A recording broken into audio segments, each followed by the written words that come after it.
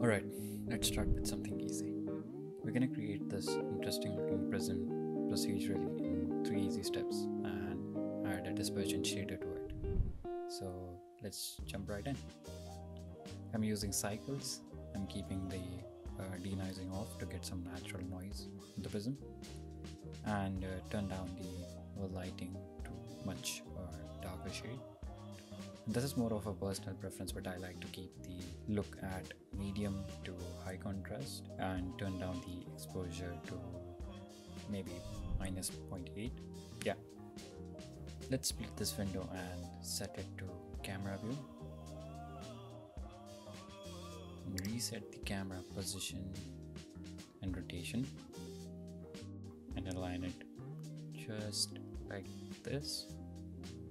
Now point the camera to the cube by rotating on y-axis. Let's move it up a little bit.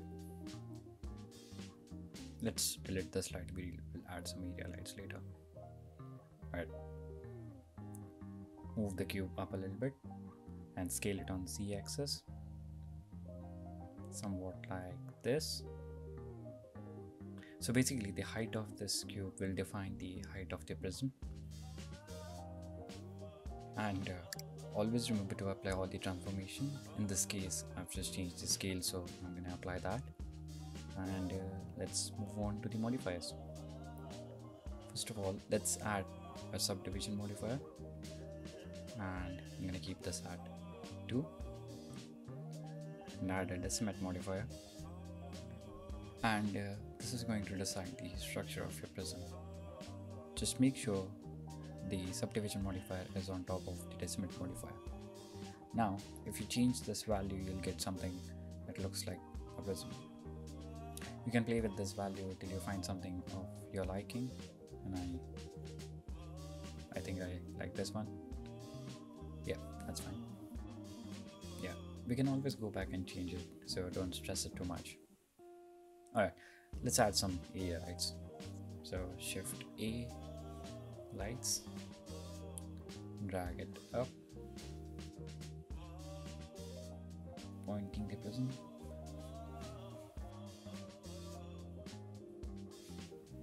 Move back here, scale it on the z-axis. Basically we want it directly on the prism and pointing towards the camera, something like this, and duplicate this on the other side. Okay, that's right. Let's create some materials.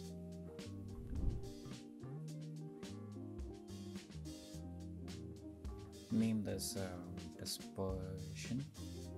Yeah. Let's delete this principal BSDF and add a glass shader.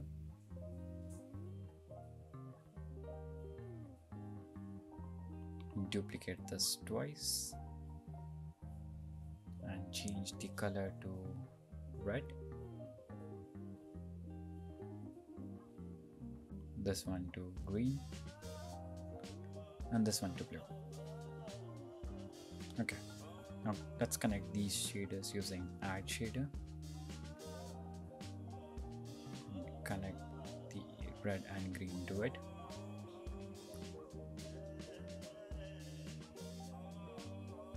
Duplicate the shader and connect the blue one to this. I'm using Node Wrangler, by the way. I think this is called lazy connect, I guess. So you just hold option and right click and drag between two nodes. Yeah. Okay. Change the index of refraction to 1.4 on this, 1.5 and 1.6 on this till you get nice color bands, just like this. Yeah. Let's add some power to the light. Let's set this to 150 and this to somewhat like 300. Yeah. Now the color bands are way too sharp, so we're gonna add the layer weight node and connect the Fresnel to the roughness of all these glass shaders.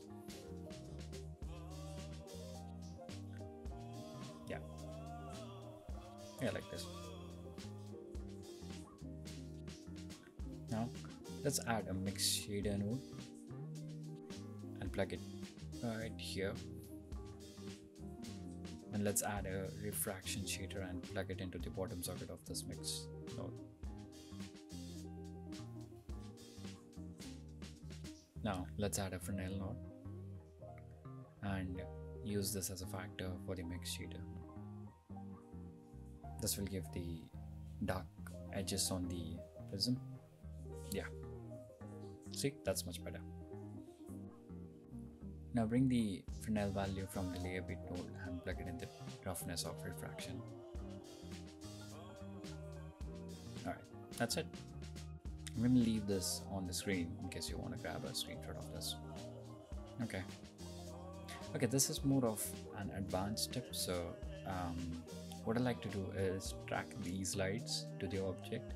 So select the light and go to constraints and add a track to. Now select the prism, the object, as target. That way it's always pointing towards the prism and you can rotate and move the lights freely as you like. And we're gonna do the same thing on this light as well. Now just play with these values, move the lights around, rotate, scale the prism, change the values in the decimate modifier till you find something that you're looking for. You can also add a bevel modifier to it to make it look more interesting, but keep the value to minimum like 0.001. That's what I've done here, or maybe 0.005. That's fine. Alright, I'm happy with this arrangement. Let's render this out and move on to compositing. Click on use nodes and add a viewer node to see the rendered output. Now I'm just gonna add some fog glue to this, but feel free to make your own adjustments to it, somewhat like this.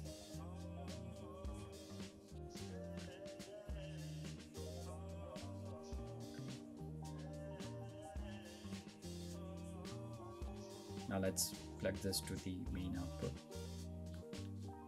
That's it, and we are done.